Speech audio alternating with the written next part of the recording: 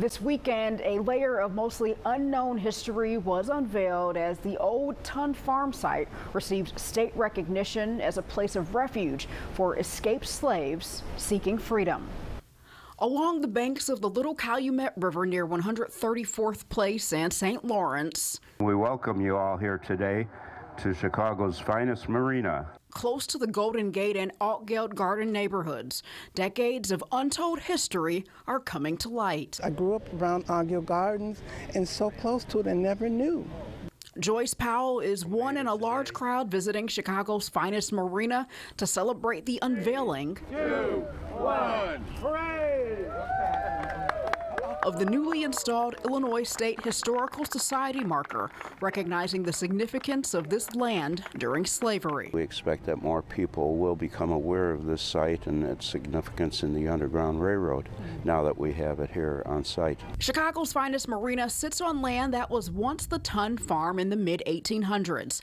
The Tons were Dutch farmers who, often with the help of another Dutch family, used their property as a site on the Underground Railroad, helping freedom seekers escape slavery. My research suggests that 500 to 800 freedom seekers left Chicago, mostly walking, and they were on their way to Detroit and freedom in Canada. As this unspoken chapter in history unfolds, Ronald Gaines, owner of Chicago's finest marina, wants to extend the knowledge he's learned. We feel it's time to share with the public as best we can because of the history that we have behind it. It's a history that author and historian Glennette Tilly Turner captures in her book, The Underground Railroad in Illinois. I went to high school and college in Illinois, and no teacher or textbook ever mentioned any Underground Railroad involvement in Illinois. During her remarks, Congresswoman Robin Kelly said sites like the old Ton Farm serve as inspiration